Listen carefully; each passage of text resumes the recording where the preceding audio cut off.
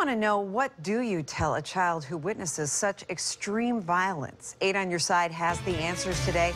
Joining us now is psychologist Dr. Stacey Scheckner, and such a tragic story. Thank you for being here. We appreciate you coming back. Thanks for having me. I can't imagine for the kids who witness that. How do you, as a parent, help them? I think you need to first listen to them. Some of them are going to cry, scream. They're going to maybe they're going to go into a shock. They're going to withdraw. I think you need to let them vent and have whatever emotion without trying to coddle them or fix them or say it's going to be okay. I think you need to let them have their feelings. That's the most important thing, so they don't sit there, Stacey, and internalize, and in a couple weeks they're depressed and you don't know what's going on with them. Speaking of that, what are some warning signs when you have a child who's very troubled, whatever that trouble is?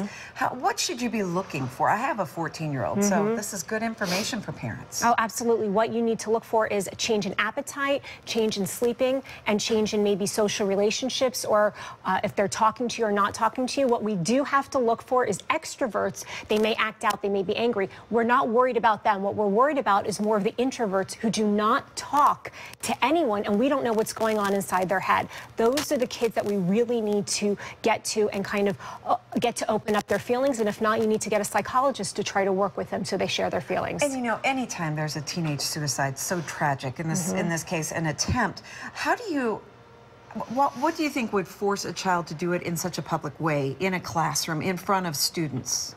He was trying to, I think, call some attention to himself. Like, look at me, I'm hurting.